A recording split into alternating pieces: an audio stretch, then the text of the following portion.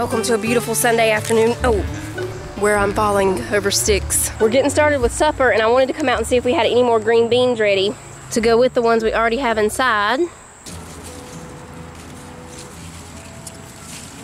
We'll grab these peppers while we're out here. And I'll check and see if we have any okra ready too. There's one right here. Okra is like green beans. They're hard to see sometimes. We might have enough to do some fried okra tonight with supper. 1, 2, 3, 4 bell peppers. The plant seems to be doing okay, even though it's, you know, bent over. Seems to be doing fine. I wonder if I should take one of those stakes and try to stand it up. I'm gonna try it real quick.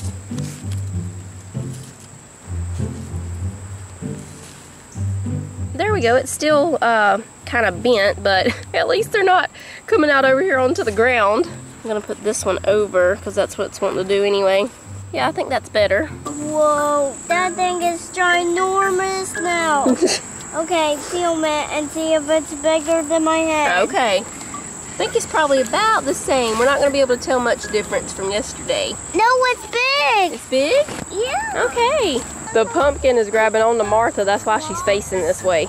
Yeah. She's not mad at George. She ain't flirty either, right? I know it's a flirty stance, but we don't believe in that kind of behavior. I'm pretty sure that whatever's eating which is deer, I'm confident it's deer. More than likely, the deer are gonna come and stomp these pumpkins right here. Well, we're gonna have to do something. We need about 15 George and Marthas out here. What if we put them all around the entire pumpkin patch? We won't have nothing in case that one of them starts to sing or... And you say go. Okay, on your mark, get set. 1, 2, 2.5, 2 3/4, 3, go. Uh-oh. That's okay. Thanks. You're welcome. Okay, so we finally have enough to make some green beans. First, we're gonna snap them. Once we get these beans ready, I'm gonna make the Salisbury steaks. That's what we're having for supper tonight. Salisbury steaks, mashed potatoes. We already got the potatoes going. Cornbread, already in the oven, and green beans. And I think I'm gonna go ahead and fry up some of this okra. Yeah, we're definitely gonna plant more beans next year because green beans are doing great. The deer and the bear don't like them, obviously, because they don't eat them. Well, they haven't yet anyway. Some of y'all said that the deer do get y'all's beans, so maybe they just like the other options first. I love snapping beans. It's good if you have a lot of them and you can just sit out on the porch with some tea, snap beans, listen to the birds. I love the sound of them snapping too. We got our autumn jazz playing over there, even though it's not autumn yet. We're just getting ready. We're getting prepared for it. We're not decorating yet. We're gonna wait a couple of weeks before that. Yeah, I think we've got enough to make a little bit of fried okra. All right, we're gonna go ahead and start the Salisbury steaks. I've got about 3 pounds of ground beef here. Wash my hands real quick. First, we'll put some salt and pepper. Ooh.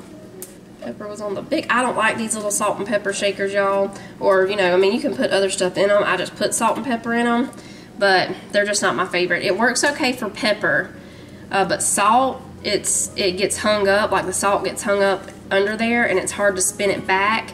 And then if you try to spin it back, it ends up opening the whole top. So yeah, I got these from, pretty sure I got them from Big Lots, I think, or it might have been TJ Maxx. But yeah, they're. See the salt one, you could put other stuff in it, but the top's already trying to come off just from trying to spin it back.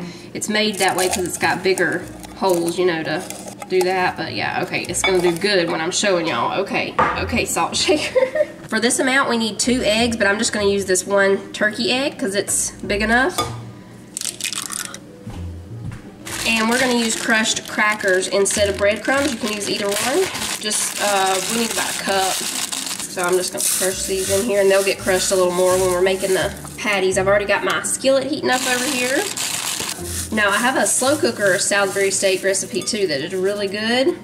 And that's what I was thinking I would do for these today, but I didn't get it started in time, so we're just gonna do it this way, but I'll link that recipe down below for y'all. Okay, so that's it for the patties. Sometimes I put onion in here too, but I'm gonna cook up some onions to serve on top of the Salisbury steak, so I'm just gonna skip putting it in the patties.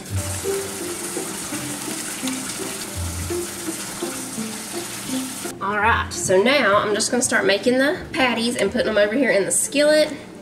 I'm probably gonna have to do 2 batches because I don't think I'll be able to fit it all at one time.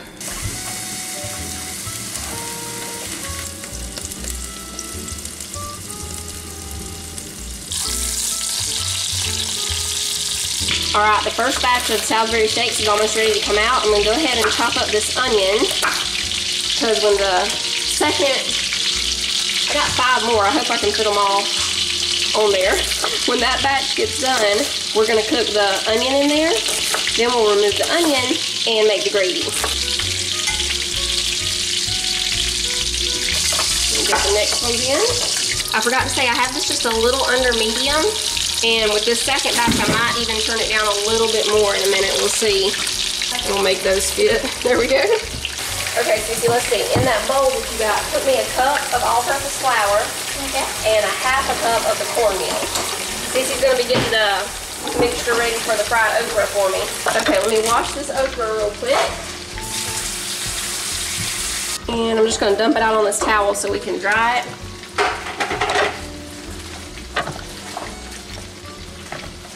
And we're just going to slice it up. Now put a little bit of salt and pepper. Just eyeball it, just a little salt, little pepper.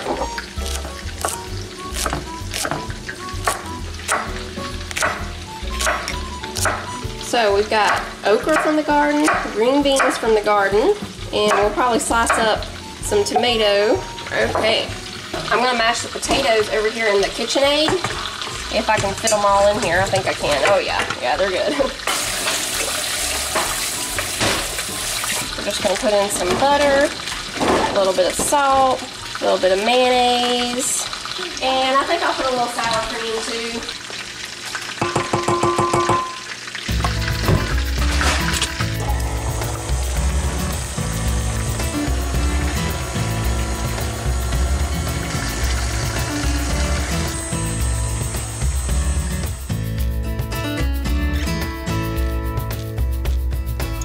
Alright, so I've got the onions cooking here, and back here I'm going to put the okra.